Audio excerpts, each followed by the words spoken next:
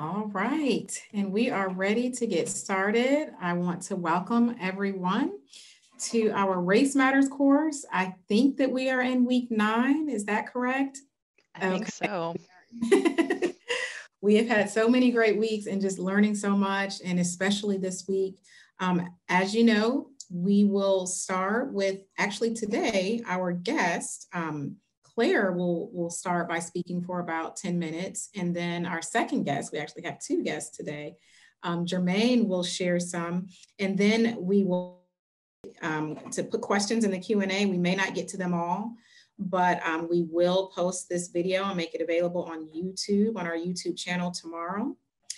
And let's see, I want to just share a great opportunity that we have at LR that connects to the themes in our course.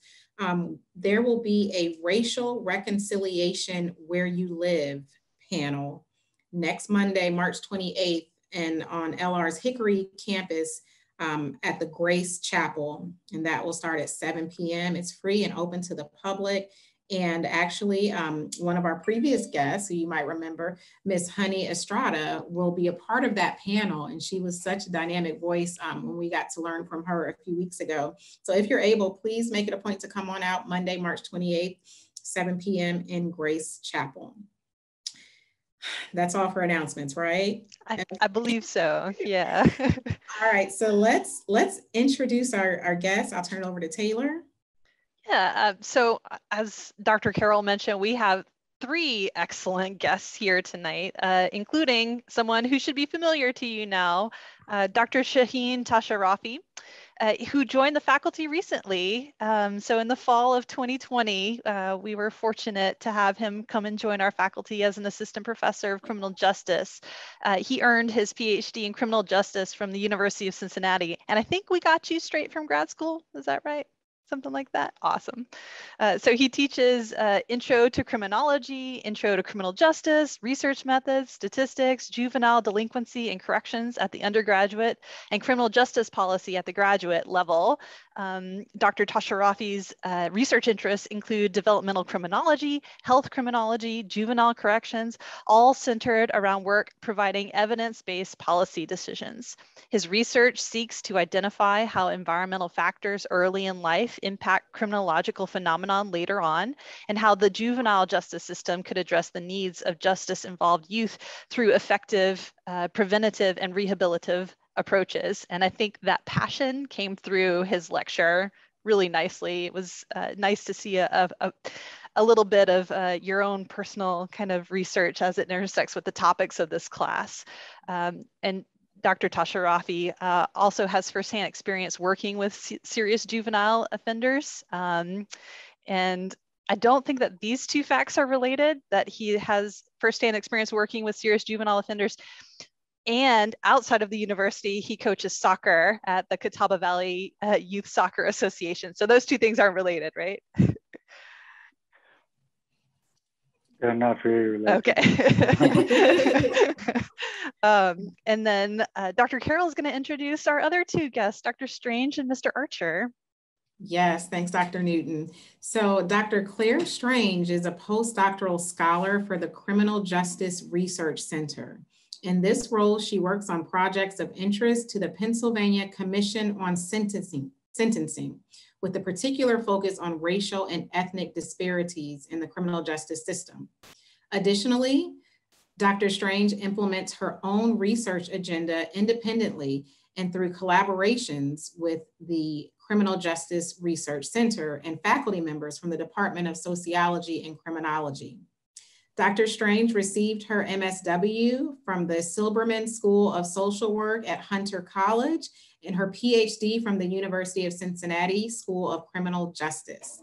She recently completed a doctoral fellowship under Sheetal Ranjan of William Patterson University, where she was evaluating Jersey Shore University Medical Center's first hospital-based violence intervention program.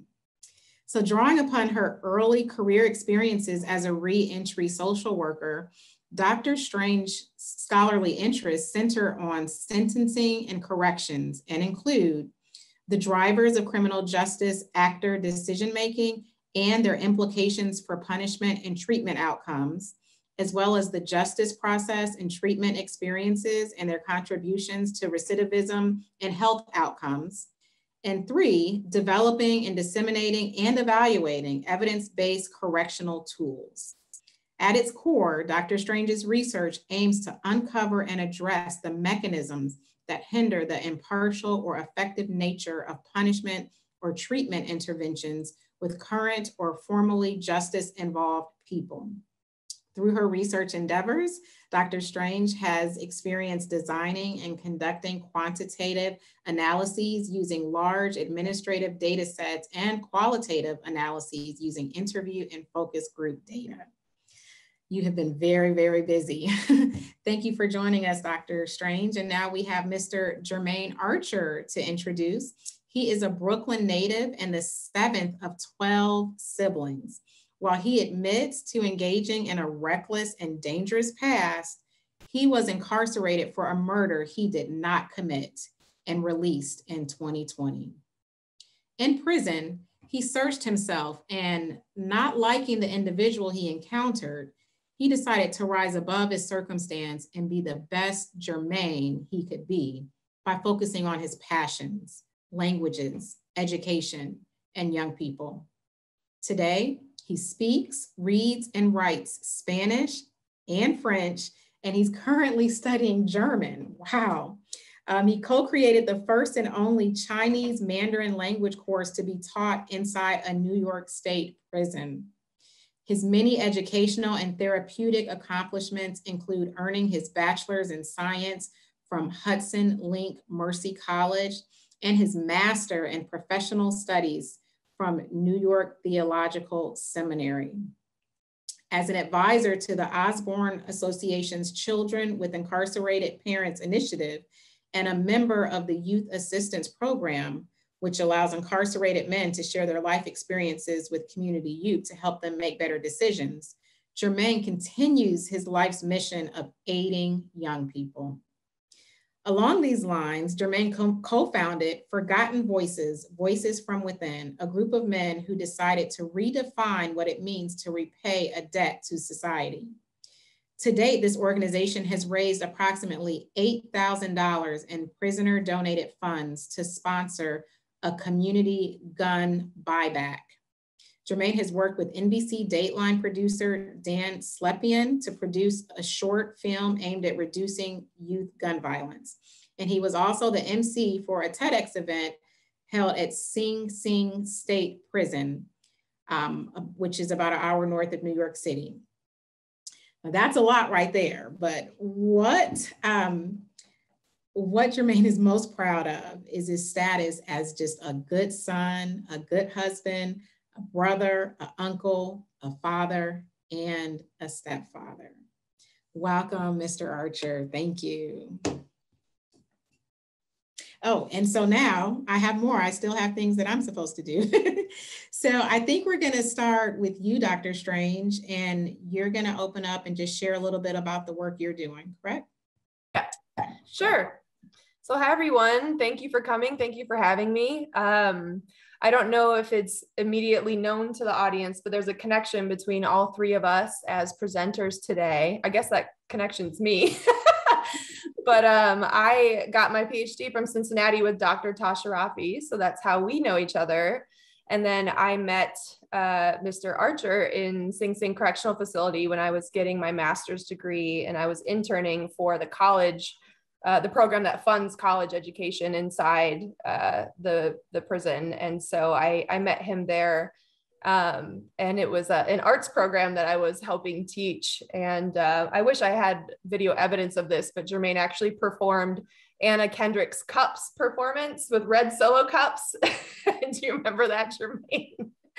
So anyway, there's a history between all of us. So, but I'll just briefly speak about a couple of the things that I'm working on now. So my position is with Penn State University and the Criminal Justice Research Center that they have there. But my main role is to collaborate with the Pennsylvania Commission on Sentencing on their projects of interest. And they hired me because of my focus on race and ethnicity as it relates to courts, sentencing, corrections, rehabilitation. That's always been a research interest of mine. And so the projects that I work on are related to that. But so for example, right now, we're working on a project that looks at the impacts of COVID-19 on case processing and sentencing as it relates to race and ethnicity. So obviously courts have sort of a culture, and they have a working group that efficiently works through lots of cases. And so when something comes through and disrupts that, like COVID, it's important to understand how those interruptions might impact disparities that are linked to race and ethnicity. And so we also saw that with Hurricane Katrina as well. There's research on that. So that's one project.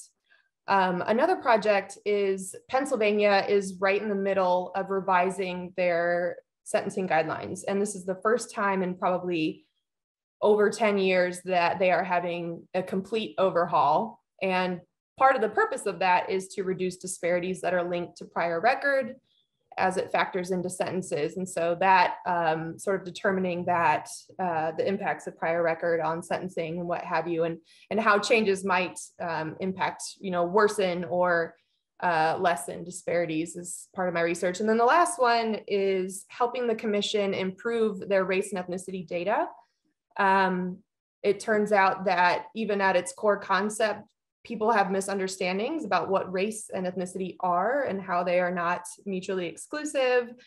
And so it's a little bit complicated when it comes to doing research because, in order to build models and predict things, we do have to put people into various bins. And so the commission has recently realized that their race and ethnicity data are not as complete or as accurate as they need to be. And so it's sort of been an undertaking of mine to figure out how we can fix that retrospectively with the data that are already collected by the commission, and then also prospectively moving forward. How can we make fields easier to understand? How can we train staff and what have you so that it's more accurate moving forward? So that is all I will say about me. Sorry for speaking for so long. That was great. Yeah, no, thank you. You're pretty busy over there as well. So I think now we're going to move over to Jermaine. And hello, everybody.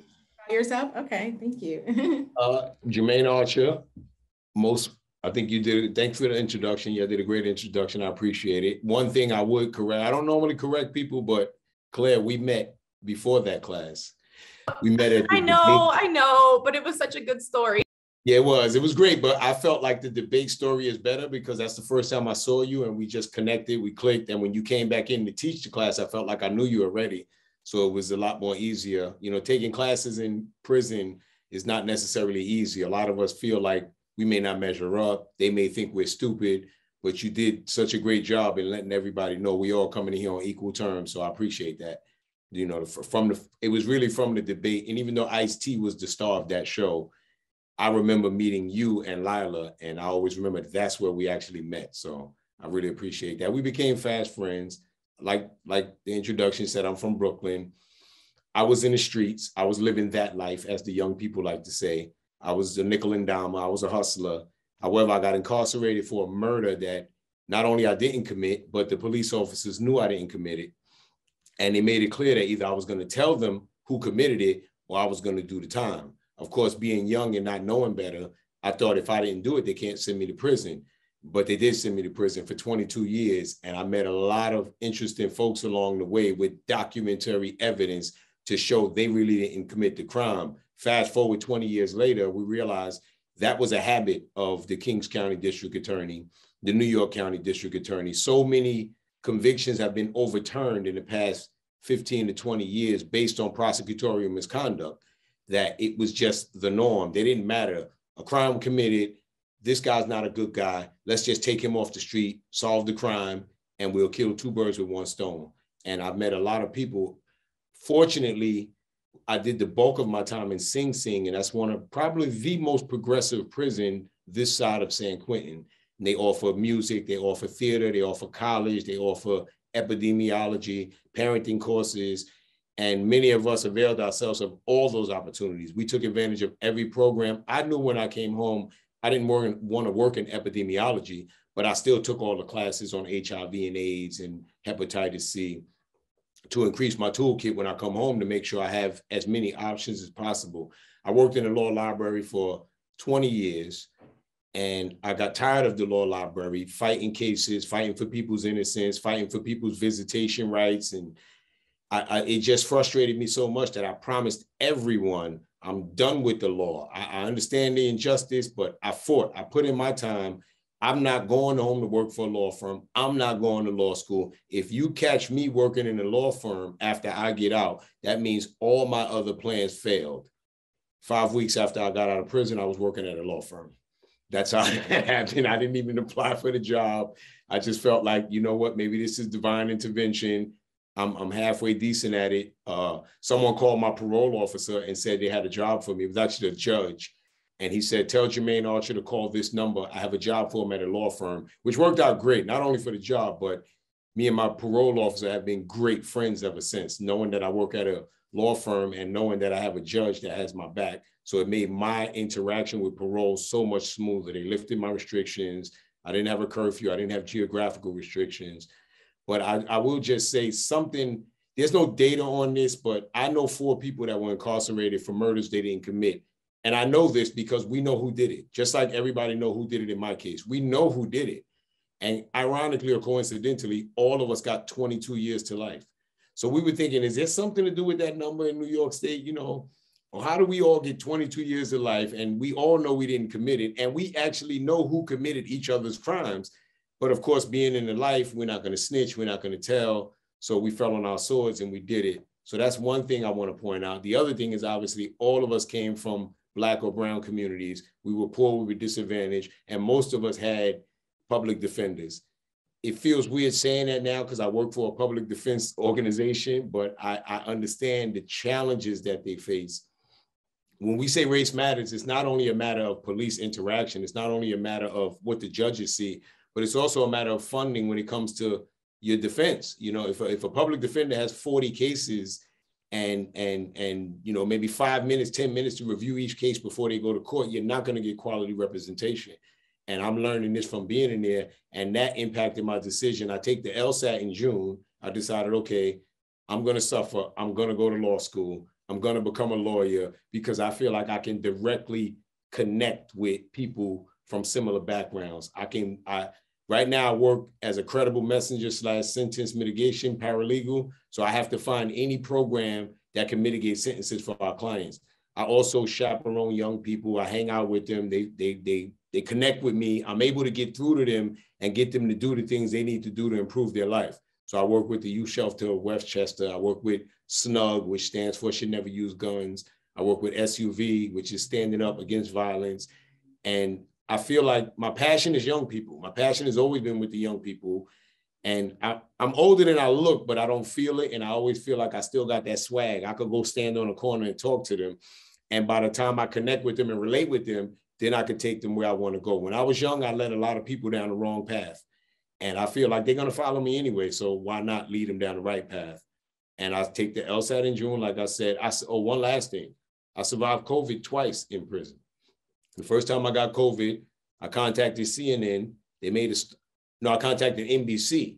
They made a big story on it.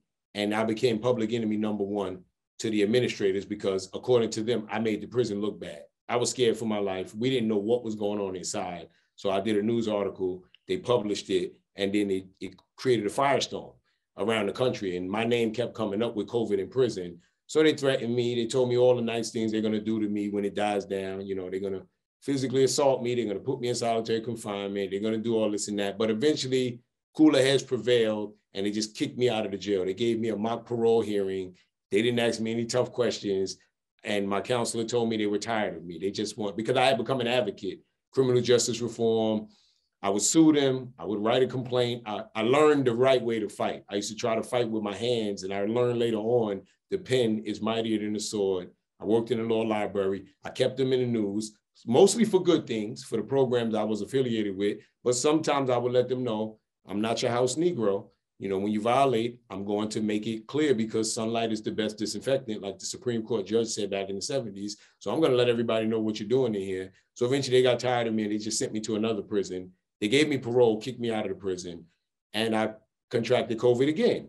And that time I was a little scared because I was in the box. They put me in solitary confinement and I've never experienced those symptoms before. And the last thing I wanted was to die in prison after being in prison for 22 years for something I didn't do. Fortunately, people got involved, Prisoners Legal Services, a couple of lawyers, my family, Secretary of State, a lot of people, my wife. They put so much pressure on the prison that they took me out of solitary confinement, put me back in general population, and I survived and I got out, and I guess the rest is history. That's such an amazing story. Mr. Archer, do you mind speaking a little bit more about how you became empowered to fight in the way that you did? I have no problem speaking about that. Within 90 days, I was in the solitary confinement. Within 90 days of being incarcerated in state prison, I was in the box, as we call it, for assault on staff. And, you know, they jumped me. It was 3 people. I had a big mouth, I'll admit that. You know, I was little. I was very small, but I had a big mouth. And they beat me up and they threw me in the box and they charged me with assaulting 3 officers, all of whom weighed over 200 pounds.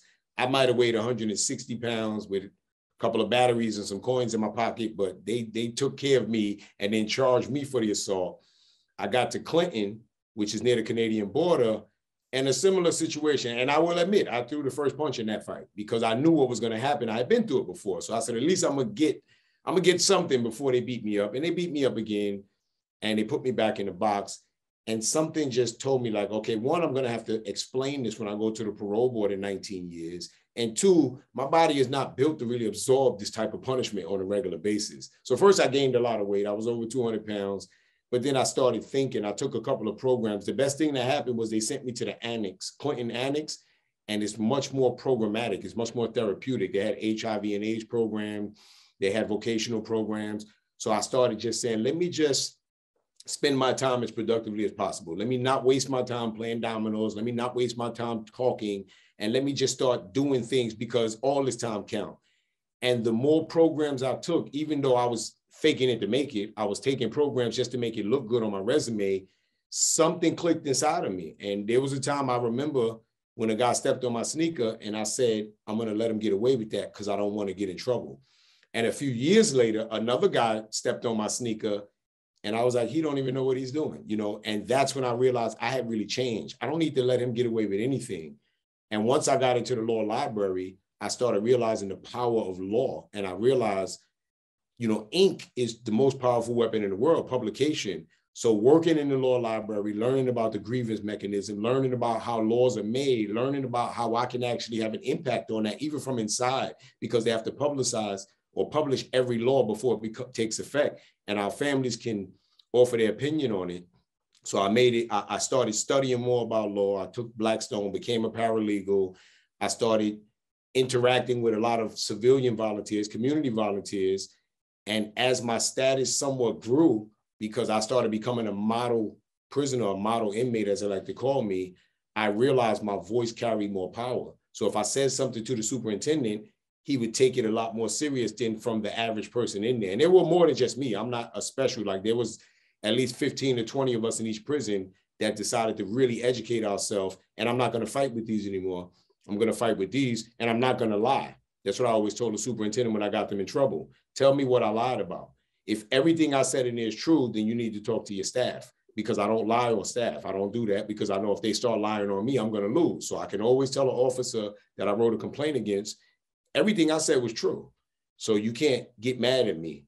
And as we went along, I became affiliated with Osborne, Hudson Link, rehabilitation through the arts, and all of these things just instilled or reinforced that transformation where I realized these don't really work. I don't need these anymore. And I joined the Alternative to Violence program, which is nonviolent conflict resolution. Most people thought it was just to make parole, but I would explain to a lot of young people my progression, my path, and show them, you see how the superintendent come in here and talk to me? He could talk to you like that too. You got to educate yourself. You got to equip yourself. Don't think because you're a gangster and you know how to fight, you're not going to beat them. If they come in, if you can beat 20 of them, they're going to come with 21. So you need to start educating yourself and understand that this is a system. And once I realized the significance of the system, not only the racial impact, but the class impact, I realized I have to be public enemy number one. And it hurt my family when I did the article for NBC because I was going to the parole board in a couple of months and they were concerned how it may impact my parole decision because they're all one. And I explained to my wife, and she understood it. She knew who she married, but I said, look, at that time, I'm the only person left in here with that voice. Most of my peers had gone home. They were all released. We all had over 20 years in prison, and she didn't want me to jeopardize. But when I explained it to her and let her know, look, people's lives are at risk. Whatever happens is going to happen. I'm not going to be the only person in here with some type of power to make change and just keep quiet. So when I had NBC on my phone list, like I can call CNN, I can call NBC. I said, no one else in here has that. So she said, look, I'm with you. Whatever you do, I'm by your side. And I called them. And really, that's when I realized the power I had, because I was doing it just as a last resort. I didn't know what else to do. But it really got the commissioner under the spotlight, the warden or the superintendent under the spotlight. And I used that as another example, as a teaching moment for all of my peers I was leaving behind. Like, look, you need to really educate yourself, learn how to write. They don't want to fight with people that know how to write. And also being and doing. I changed my whole life. I stopped doing all the illegal things. Be where you're supposed to be, do what you're supposed to be doing, and they can't get you. I don't care how great of a writer you are. If you're still breaking rules, they're going to get you, and they're going to put you in a box, and they're going to ship you out. I had to clean up completely to the point where I stopped selling drugs. I stopped fighting with people. I stopped everything. And I became that. My favorite line for people going to the parole board was, be the person you want them to think you are. And I became that person, not intentionally at first. It took years and years, and I made a few mistakes along the way. But by 2007, 2008, I was on the right path, and I knew true sustainable change is irreversible. I got arrested not too long after Princess Diana passed away. So this is how I use my my bookends. Princess Diana passed away, and then COVID. All of that time in between, I was incarcerated for a crime I didn't commit. And I made the best of it. And I hope I left a good example. And so many people that are left behind did say they appreciate it because they saw the change. It's easy for a guy who wasn't, or a girl who wasn't in that life, to go in there and be a model prisoner, a model inmate, a model incarcerated person. It's more impactful when they can say, I remember him. He was in the streets. He was selling drugs. He was running around with weapons, and look at him now. If he could do it, I could do it. And that's what I felt like. I hope I left that lasting impact on the people I left behind. And I hope that answers your question, because I know sometimes I tend to ramble. You're muted. That was awesome. Yeah. Sorry, I talk to myself even though I'm muted sometimes. I don't know if y'all do that too. So, I mean, fantastic story, and it's completely admirable what you chose to do with your time. Your reflection and your TED Talk on time and while you were incarcerated was really, it was meaningful. It was motivating. So you're working with public defenders right now. And Yes. Dr. Strange, you are working on sentencing initiatives, and Dr. Tasharrofi challenged us to watch the documentary 13th. So kind of maybe putting some of these things together, along with a Q&A comment from Alan. So that documentary that you had us watch, Dr. Tasharrofi, it very clearly painted a picture that the whole hard on crime, political rhetoric, and policies like 3 strikes you're out and mandated sentencing minimums, that they have racial overtones, that law and order is a dog whistle, at least to a certain extent, for race, historically and presently. So perhaps to a certain extent, when current candidates say that I'm the law and order candidate, that also may have some racial overtones. So it's hard not to think about all of that in the context of the hearings for Judge Ketanji Brown Jackson that are happening right now, where she's being accused of coddling criminals and being soft on crime. She also was a public defender for a while, and she, as Alan pointed out, she worked on the federal commission for sentencing. So it doesn't seem irrelevant that, given that history, both her own personal history and the history of the way that we talk about crime in our nation, it doesn't seem irrelevant that she's Black. So I'm wondering, Dr. Tasharrofi, Dr. Strange, Mr. Archer, do y'all have a perspective on how those conversations about crime are playing out in her hearings currently? I do, but I'll defer because I just finished speaking. So I'll listen to what they say, and if I have anything to add, I will. Honestly, Dr. Tasharrofi, I'd like to hear your response because we spoke about this and I liked what you said. Hey everyone, I wanted to thank you for you guys for having me and Dr. Newton and Dr. Carol. It's a pleasure to join you guys having conversation with Dr. Strange and Mr. Archer and our great Hickory and Catawba County community. First, Dr. Newton, I want to clarify one thing you asked me earlier. So I think the relationship with the commenting between my working with youth, criminal justice system or juvenile justice system and my soccer thing is just my passion to work with youth. But I just said that is not related because the kids that I work with in soccer are not justice involved kids. I think the question of calling offenders or being tough on crime or being soft on crime has always been in a popular conversation between liberals and conservatives.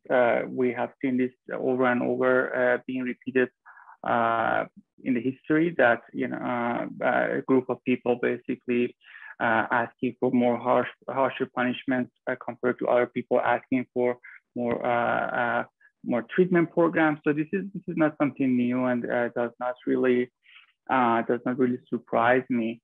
I think the major question that should be asked is what is the ultimate goal? What are we trying to do? I think the criminal justice system has always been serious with serious offenders. Maybe this is not the perception of the public, but the criminal justice system has always been serious with serious crimes and offenders.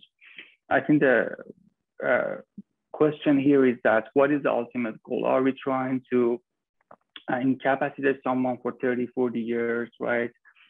Just to protect the public, or are we opening door for treatment and looking into the causes of the problem to prevent that for the future? I think that would be my short version of short answer. So I'm gonna let others jump in if they would like to. So regarding her, being a nominee and having sat on the Federal Sentencing Commission, I think it's important to remember that for judges anywhere, sentencing guidelines are a product of a time, of a sort of ethos. They're a product of what people fear or the popular approaches to punishment, like Dr. Tasharrofi said. So does the public value retribution? Do they value incapacitation? Do they value rehabilitation? And so judges are having to meet sentences within, at least judges with sentencing guideline states or under the federal system, they're sort of confined to give certain sentences, or at least recommended to do so. And it's very, very common that judges might think on the whole that sentencing guidelines are just perhaps a little too punitive. And again, that's probably a product of, sentencing commissions being related to or having members that are political or politically involved, feeling pressure from the public to sort of create them that way. Unfortunately, I've been unable to listen to the session so far, and I'm so disappointed in myself for that. Everybody's been texting me about talking about sentencing guidelines, but I'm going to make sure to go back and listen to some of the highlights. But I know that they've been giving her sort of a hard time, especially with sentencing sexual offenders and things of that nature. And, I think people just don't realize a lot of things about different types of crimes. For example, people who commit sexual crimes are among some of the lowest in terms of recidivism. And when you give harsh sentences for those types of crimes, it's more often sort of a public judgment on, of morality, so to speak. So, and there's also, of course, for any sentence, for any individual, mitigating or aggregating factors that judges are allowed and should consider. There's to think that we can give an appropriate sentence just knowing someone's crime, to me, is an inaccurate position, or perhaps a position that I don't take, maybe is a better way to say that. So I'm thrilled to have someone nominated who has the experience of being a part of a commission and understanding all the nuances that go into creating and implementing that policy. But with that said, I pass it off to you, Mr. Archer. If you have anything to add, please do. You know, I'm a radical at heart. So I love her. I love the experience she brings. And most people that know me know I'm not going to vote for you just because you're Black or just because you're a woman. I know there are a lot of qualified Black women. There are a lot of qualified Black men. There are a lot of qualified non-dominant society people out there who can fill these roles. I don't believe in just putting people in a role based on, I don't want to call it affirmative action, but just based on skin color. I would particularly am not a fan of the vice president because I know what she did when she was in LA. So I voted for Obama because I believed in Obama. And when I say I voted for him, I mean, I voted through my family. I made sure everyone voted for him. I don't believe in, because I know Sheriff Clark as well. And Sheriff Clark does not have my best interests at heart, neither does Clarence Thomas. So all skin folk are not my kinfolk, and I understand that. But I do believe that she has the right experience and the right balance. There are many sex offenders, Republicans to call them out.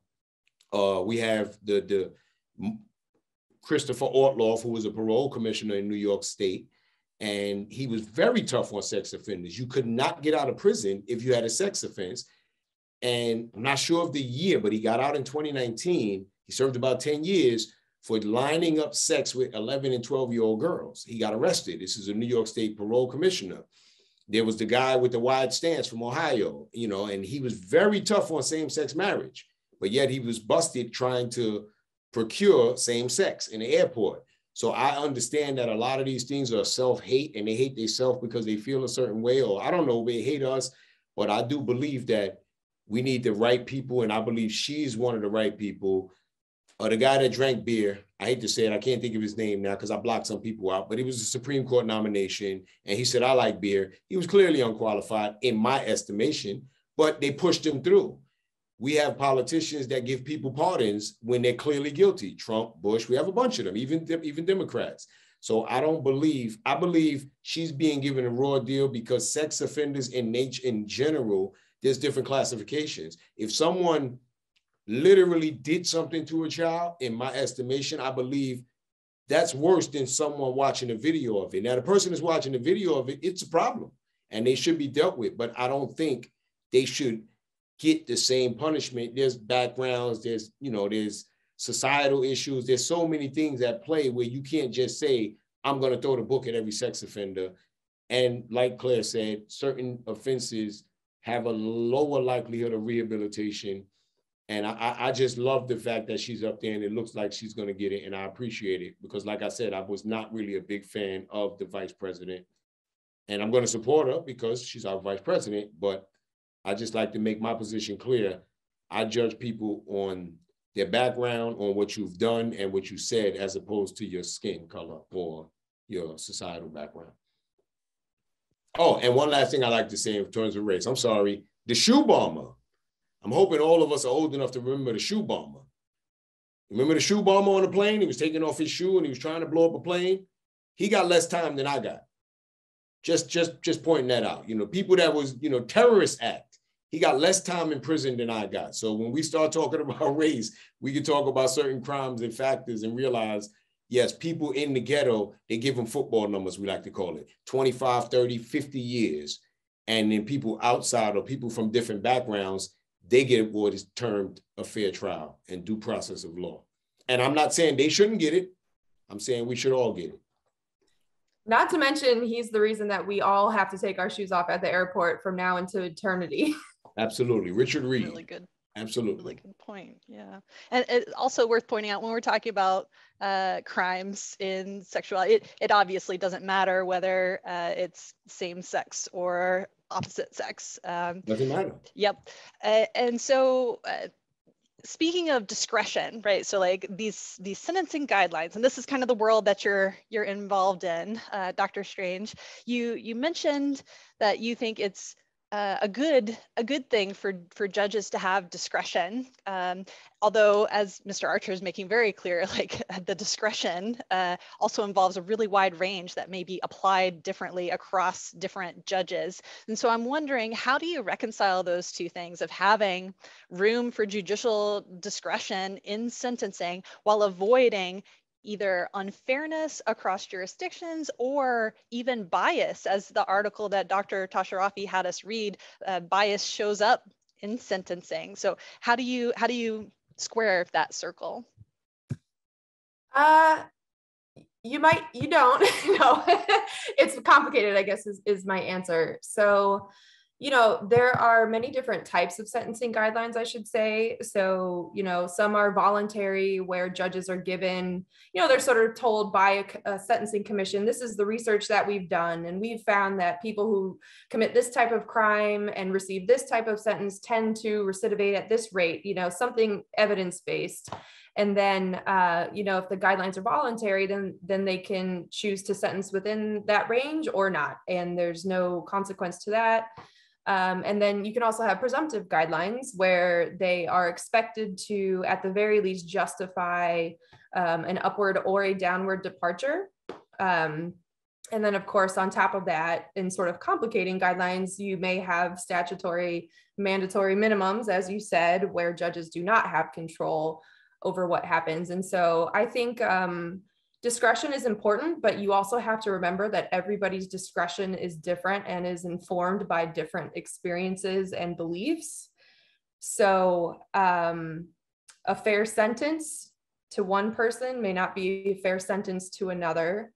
And so I guess the question sort of becomes, how do you rein that in? How do you, keep this certain judge from this county from giving 40 years for something that shouldn't even have a quarter of that, sentences that aren't even informed by any type of evidence or seemingly merited whatsoever.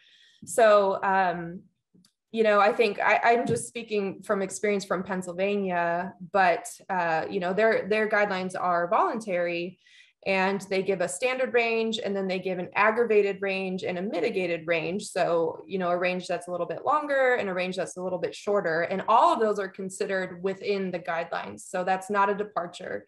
And so it gives judges, I guess, the ability to consider certain things like, whether criminal history suggests that people will continue committing the same type of crime over and over, or I don't know, desire for rehabilitation and things of that nature. So I don't have a good answer to this question, but I love sort of my job is to think about it because it's so very interesting. But I think it's structured discretion where judges have sensible posts that they can look at for certain crimes and certain individuals to at least be able to balance, this concern about public safety with concerns for rehabilitation and reducing disparities, so yeah. Thanks, Dr. Strange. I think that was a great response, and kind of connects to a question that we have somewhat in the Q&A, not so much about the sentencing guidelines, but more about back to kind of what's happening in the prisons and retaliation that occurs when you try to advocate for yourself. And so Pastor Paul wants to talk a little bit about just the racial makeup of prison guards. He says, can we name the racial makeup of prison guards, and how does that or doesn't that affect the retaliation that occurs in prison? I'll tell it does affect it, and I will tell you, retaliation occurs from all denominations. It's not just the white folks that are way upstate. The first time I was assaulted in Sing Sing by 3 Latin officers, and one of them was my complexion. So it's not a matter of race when it comes to who gets assaulted when you're down in the city, Greenhaven, Sing Sing. There are certain prisons that are predominantly staffed by people of color, Black and brown people, Asian sometimes, but they have a gang mentality. So I don't know if I felt safer in Sing Sing or Clinton. Now I know in Clinton, they're gonna really try to hurt me. That's the difference. In Clinton, they're gonna try to hurt me. They're gonna try to kick my teeth out. They're gonna try to damage between my legs. Like, they have certain things they go for in Clinton when they hurt you. You could tell when someone was jumped by an officer in Clinton or Attica, because usually they're missing some teeth or they got some permanent damage down there. Sing Sing is more like a gang mentality. They beat you up, they kick you, they stomp you, but they're not trying to kill you. It's just a matter of sending a message. The worst prison I was in terms of racial makeup was Green Correctional Facility. It's a medium. They killed someone there a few years ago, and Cardi B, the rapper, was protesting out front, and it was chaos, but the racism is not even hidden. They have nooses tattooed on their arms. They wear short sleeve shirts, and they will let you know that we will bury you here. We will kill you. When they called the election for Biden, I was there, and it was terrible. They shut down programs. They wouldn't let us go to do the normal things we do. You can't go to the yard. You can't go to work. It was their unofficial protest. But between election day and the day they called it, it was so much tension. The racial makeup of most prisons is predominantly of European descendants, predominantly white people. You have Collins, Sing Sing, Greenhaven. Those are predominantly people of color. You have Fishkill, which is probably about 55, 45 any given day. But the further you go upstate, the more it is white people that run the prisons. And those are Trump supporters. Those are conservative Republicans. Those are people who have made a living off of prison. So in their mind, this is a job. This is my livelihood. They don't believe in rehabilitation. They don't believe in any of that. They have to dehumanize us in order to do their job efficiently as they've been taught to do it. I had a great conversation before I came home with a self-described hillbilly, and he told me he never met a Black person he liked because they always got big gold chains and they got 3 baby mothers. And we got to really talking, and his name was Matt. We really got to know each other. And one day out of the blue, he just told me, man, I can't figure it out, man. I don't know what I don't like about you, but you just giving me trouble because I've never met a Black person I like. He was honest. I appreciated it. Well bigger than me, but the racism was inherent. It was systemic in the community he came from. And we would just talk logically. And I kind of felt like it was Project X. Well, not Project X. What's that movie? American History X, where I run into a skinhead, a real racist, and I'm kind of changing his views. And, I of course, I wanted to go home, but I wish I had a little bit more time with him because I felt like I was making an impact. But we really became good friends, and he would lend me his tablet to watch movies. I would lend him mine. And his friends would make fun of him because they were still racist, but he would come over to my bed every night. It was open. It was a dorm. And he was cool with the officers because when you're up there, there's 2 different types of white when you're in prison. You got, John Gotti white, which is like city white, and then you got up north white. So if you're not up north white, you don't get the good jobs. You're treated just a little bit better than the Blacks, the Asians, and the Latins. So he was up north white. So he could walk around and do anything he wanted. He wanted to cook with me. We really became good friends, but we had conversations about officers, and he would explain, that's just the way we were raised. I don't even know why I think what I think, but someone told me it, and that's it. And I left him with something to think about. But back to the question, the racial makeup is really predominantly based on the geography of the prison. And those that are closest, Collins and Wyoming, they have Black people because they're near Buffalo and they're near Rochester, and there are a lot of Black people that take the test. Sing Sing, of course, is 45 minutes away from the city. Fishkill, because people transfer from Sing Sing and even downstate. But as you get to Midwest New York and upper New York, far north, then it's going to be majority white conservative Republicans. And Elmira, all those prisons have been sued for affirmative action or for racial inequities. And they don't care at the end of the day. They let you know this is our prison. We're going to run this prison the way we want. And that's the only reason why I was in Clinton. No one can escape from Clinton. I thought about it. I was in Clinton Correctional Facility. I was trying to find a way out. I wanted to make an early withdrawal. I wanted to get out of there if I could. I realized I couldn't. 2 white guys escaped from Clinton because they were the only people that were given those jobs. And that was based off of the staff, based off of the CO. So they would only take care of their own. And that's the only reason why they got the embarrassment and the public shame, because only up north white people could get those jobs, not Italians or Irish people from the city. They were even racist towards them to a certain extent. You're a city white boy. You're not one of us. You're not a good old boy. So that impacted safety of the prison, because 2 convicted murderers escaped from a prison that I could have never escaped from because I would have never got those tools or that job to get out. So all that's impacted by racism as well. I'll just say that, thank you for sharing that and just your detail. there is a comment, I guess, in the Q&A, and the comment is just, we have a student who would just like to know if you would be able, Mr. Archer, to just be a speaker in this class every session. Do you think that would be possible? When is how often is every I take the LSAT in June, but I mean, I'll be available whenever I'm available. I love it. I mean, especially if they're under 30. I love talking to young people. It keeps me young. So absolutely. The only thing I would say is I take the LSAT in June. So come May, I'm going to really be buckling down because, you know, it's a bunch of people way smarter than me that get paid a lot of money to try to fool me on these tests. So it's going to take me some real studying to not get fooled on every question. As someone who's been friends with Jermaine since 2013, I can say every second that you get with him, you have to cherish, because this is a man who is in high demand, but always wonderful to hear from, as you all have found out. Thank you. Thank you. I try to make every second of my life count. I'm enjoying this. This is time well spent. Thank you, because as you know, I'm passionate about my time. So if I get into a place and I feel like that was a waste of an hour, I'm not even going to sleep good tonight. So I appreciate that this is meaningful, seriously. Well, I would love to kind of take the conversation in a slightly different direction and talk about just, you know, what leads to criminal activity. And particularly, I'm just going to draw a little bit from one of the articles that we had to read for this week, the Elliott article.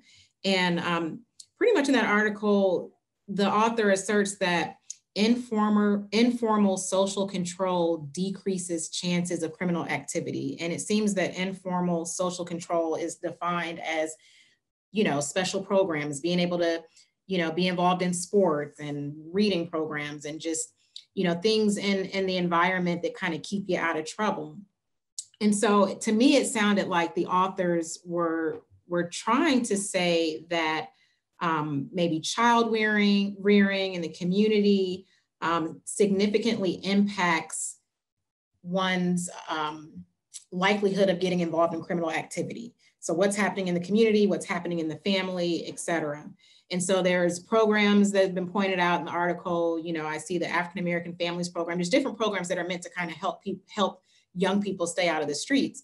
But then when you look at that 13 documentary and you hear about ALEC, ALEC, the ones that kind of write these laws and legislation that get, you know, put up for passing, that have these mandatory minimums and all these other things. I just wonder, can child rearing and informal social control really help, you know, our young people stay out of the system? Or are they kind of doomed just based on the laws that are on the books and the structures that kind of are pointing them to prison? Hope that was clear.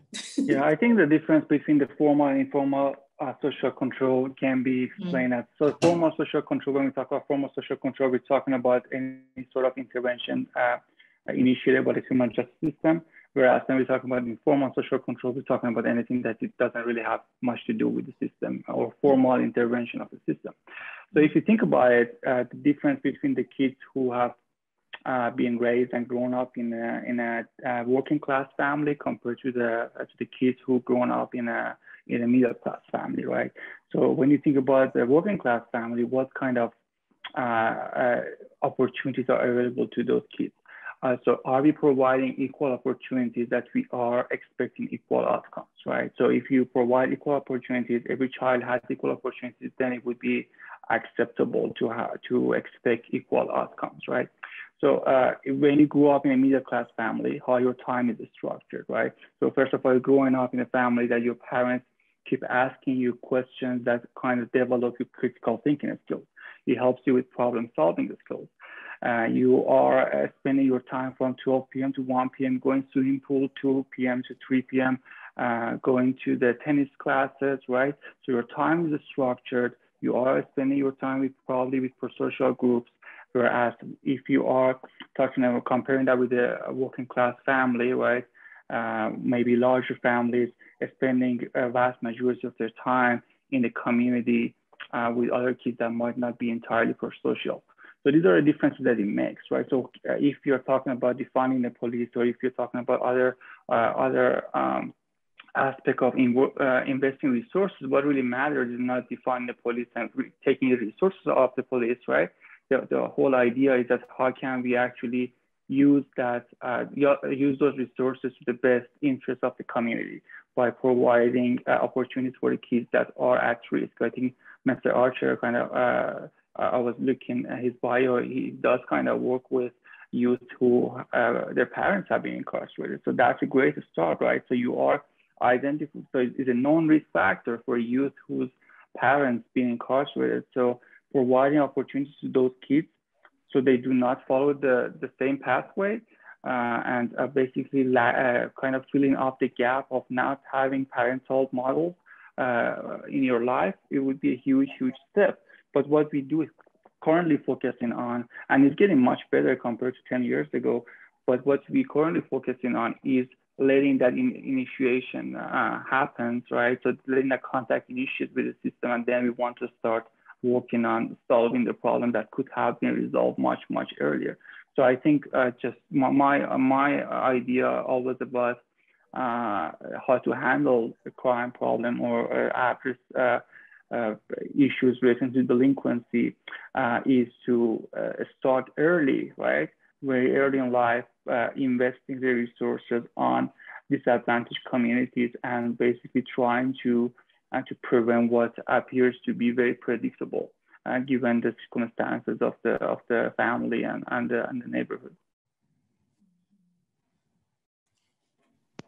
I'm really glad that you brought up the defund the police movement, because with our last few minutes here, I'd love to get y'all's take on this. So like the violent crime is on the rise, a 30% increase from 2019 to today. And there are a lot of people who are pointing to the reason for this uptake is because of movements like defund the police that have undermined the power of policing.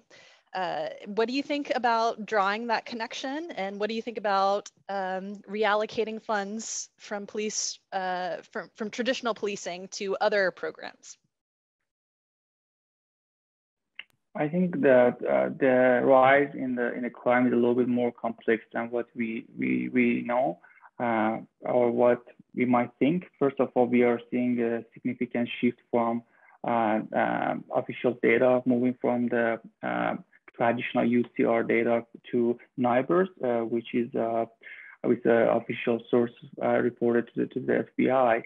The problem with the traditional UCR is that it has this what is referred to as a hierarchy rule, that when a crime happens, only the most serious crime was being recorded. Now we are moving, starting 2020, we are moving to NIBRS, which kind of overcomes that limitation. So all the crimes that happen in one incident, because incident space is being recorded. So that's going to have some impact on the way that we see and we see the result of rising crime, for example.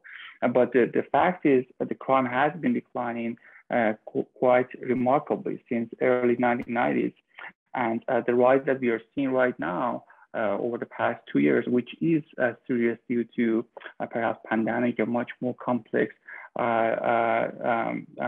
dynamics that we might think. It might be related to all the social factors and everything that's going on during the pandemic, and not necessarily due to the meaningful rise. So I think it's still a little bit early to conclude that crime is in rise, because we saw similar fluctuation during early 2000s, 2004, 2005, I believe, that kind of got back to the opposite trend. So I know we're kind of running out of time, so we're going to stop here. Very quick. One, I agree with everything you said. Those numbers are, Warren Buffett told me when he came to Sing Sing, don't believe any statistics unless you fudge them yourself. Those numbers are fudged because we've all been locked in for over 2 years. So crime has been abnormally low. Secondly, when the police say they can't do their job because they refuse to do their job because someone was caught on tape killing a man in slow motion who wasn't resisting, and you feel like that's a threat to the police, then we don't need them anyway. Now, I'm not with defund the police. I know we need the police. I got a lot of people in my family that I want to make sure they're safe. But if you feel like you can't do your job unless you can kill people with a knee on their neck for almost 9 minutes, and if you get penalized for that, then you can't do your job, then you need another job anyway. That's what I'll say. I like that you're pointing out that it's a bit of a false dichotomy to say you can't have us if we are held accountable. Of course, we can both have you and hold you accountable. That's really nice. And I think a great way for us to end today. Shoot, Dr. Carroll, it's happened to us here again at the end of this hour. I want to keep talking. Yes. But, you know, next week we're going to get to have yet another excellent conversation. Dr. Ryan Lurs is going to be reflecting on representation and appropriation in the arts. He's going to explore the role of music and protest. This is a class that he teaches here at LR, a class I've heard really great things about from his students of music and protest. So we get to explore race and racism through the lens of the arts. Really excited for next week. And of course, as always, the recording of tonight's session will be posted on Canvas and on YouTube tomorrow. Please do feel free to continue the conversation in the comments there. And thank you so much, Dr. Strange, Yes, Dr. Tasharrofi, Mr. Archer. I cut you off, Dr. Carroll. You're going to say thank you too. Thank you. You thanked them for me. So yeah, thank you. This was a Thank great you for having us. It's a really Absolutely. wonderful conversation. Y'all have a good evening. Okay. Bye. Thank you all. Thank you Bye. for having me.